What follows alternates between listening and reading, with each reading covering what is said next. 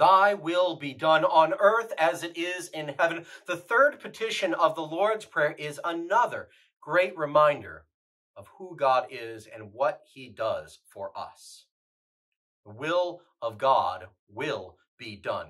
After all, he is the king, he is the creator and sustainer of the universe. His kingdom rules and reigns over all things. He is the king, he is in charge. What he says goes. And that is great news for us, because as much as he is our king, he is also our Father. And his will for us is the will of a father. And it is good.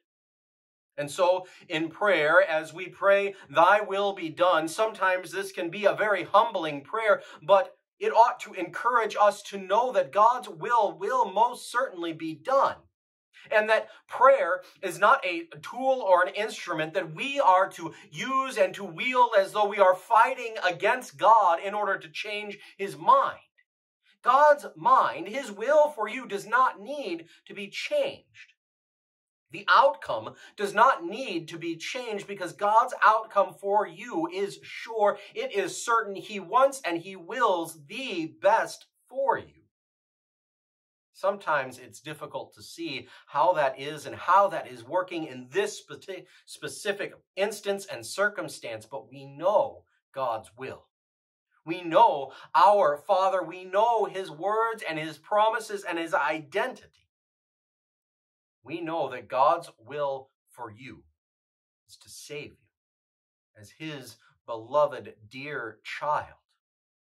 And that he is willing to do anything that it takes. And in fact, he has done all that is necessary, even dying, to save you.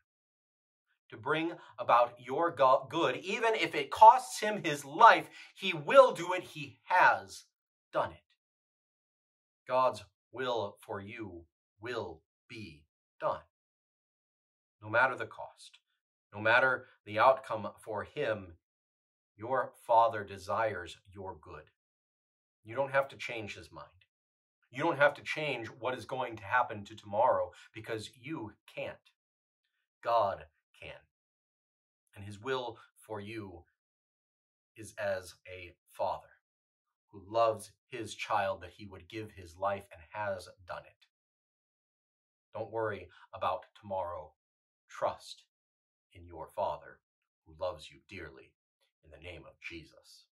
Amen.